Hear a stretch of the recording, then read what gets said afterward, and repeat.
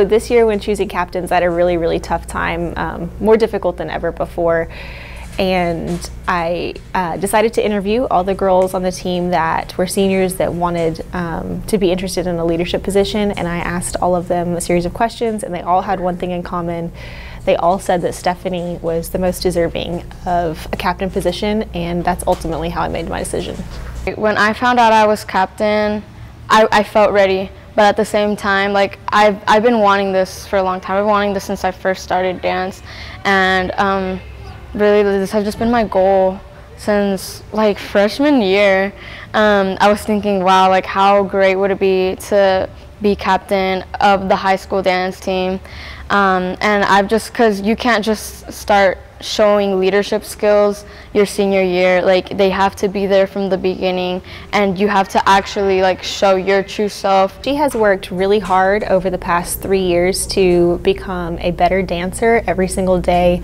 Every time myself or her teammates give her some critiques or suggestions to improve, she does a really good job on taking those to heart and working on it. I think about even her turns and her toe touches and things like that over the past 3 years. She's gotten a lot better, and you can see that she has a passion for dance every day.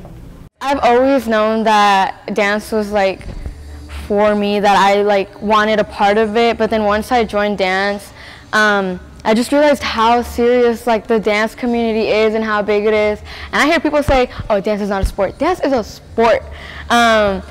Oh my gosh, like, and there's just so much out there, and it's so beautiful, and there's so much like different type of dance, and I know that I want to keep doing that for as long as I can. I think one of the biggest things that she does that a lot of people don't recognize is she kind of sacrifices herself, in that she knows that not everybody's going to like her at every moment of the day, that not everybody's going to be happy with her when she pushes them to be successful, and because she wants to do well, she wants to succeed, and she understands that everybody needs somebody to push them to be successful, and she's willing to not be everybody's best friend, but to be that person who pushes to success every day. And I think that that's a really important job she takes on.